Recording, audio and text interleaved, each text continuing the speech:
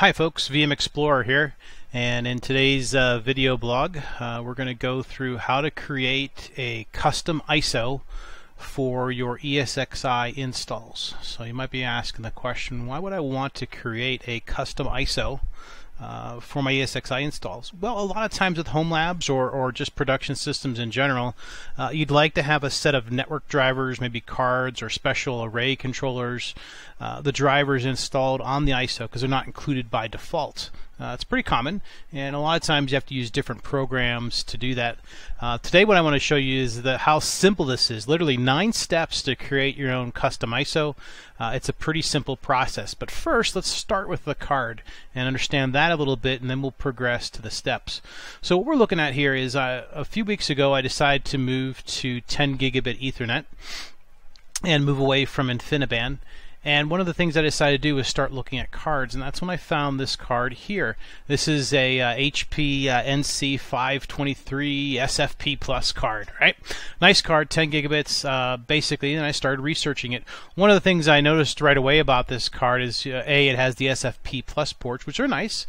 I can use cheap DAC cables to interface that into my MikroTik 309, I believe it is, 10 gigabit switch. I definitely recommend checking those out. Nice little cheap switch. But the one thing about this card I also noticed is it requires a X8 or an 8X PCI slot. And when I look at the vendor manufacturer's information on it, it clearly calls that out. One of the mistakes I made was I slipped it into a 4X slot thinking I could get away with it, and sure enough it did not operate properly. So definitely I recommend when you start looking at these cards, first off you might want to look at the manufacturer website, see what's going on with it, see if it's compatible a little bit, and really that's the balance with home labs, right? We're looking for cheap cards, things we can do. This one's $16 as an example. Cheap hardware, but the latest software. It's a balance, right? And it can be difficult sometimes, and when you get it right and you get it working, it's very rewarding. But this card, 16 bucks, it's an HP card. Really it turns out to be a QLogic card, which is now owned by Marvel.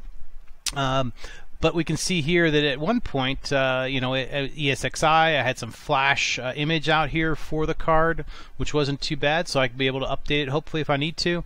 And then also some of the drivers. A little bit older. Looks like this one might be for 6.0 and 6.0 U1, U2, and some drivers for 5.5. But definitely looks like there's a driver set here for 6.1, or excuse me, 6.0, and I might be able to get away with that slipping it into 6.7.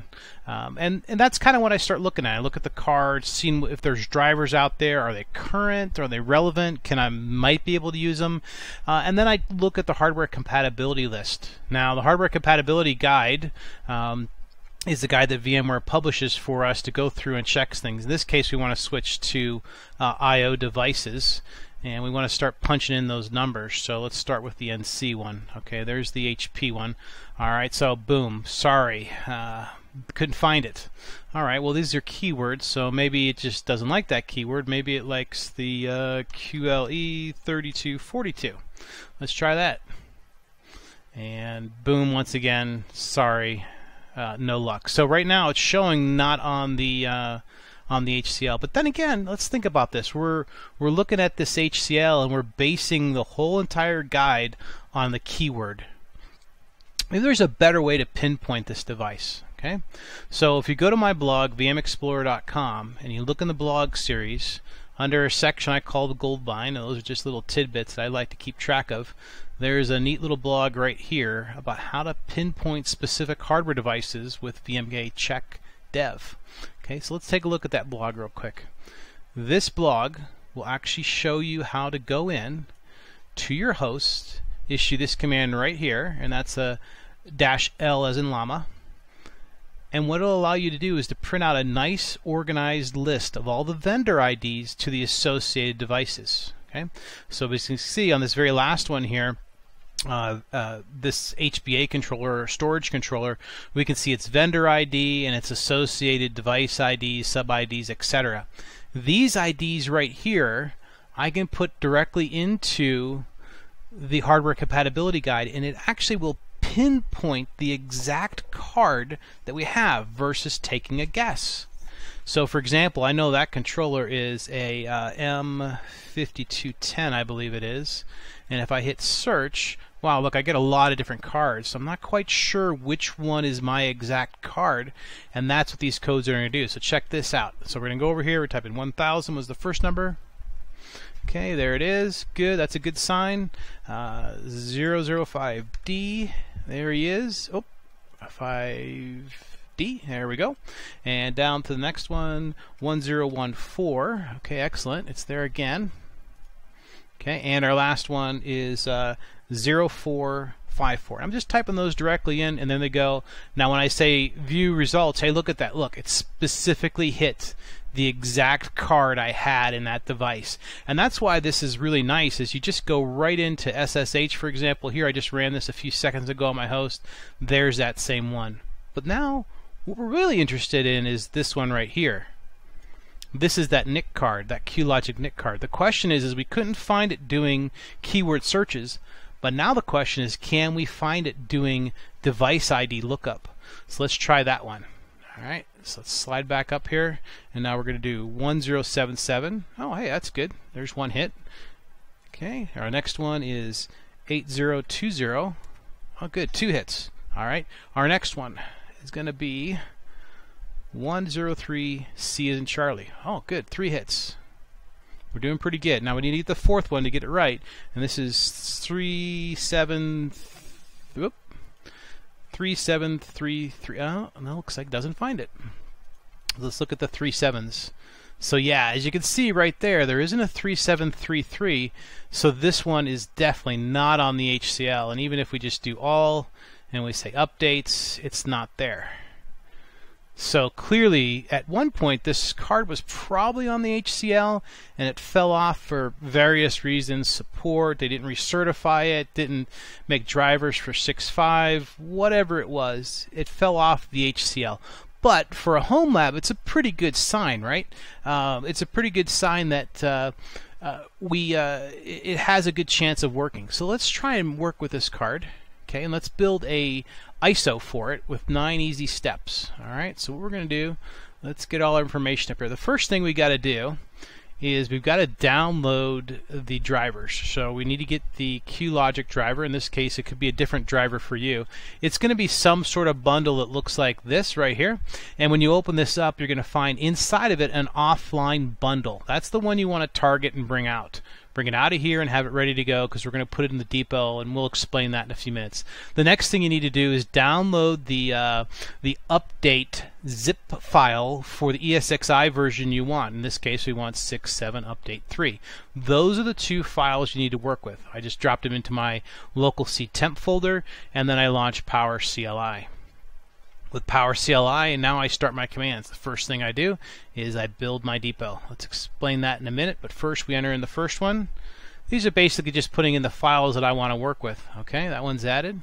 Alright, here comes the next one. And in it goes. Okay, so let's just make sure they're both registered in there. And there they are. So basically we just made this software depot, and it just says these are the files I want to work with.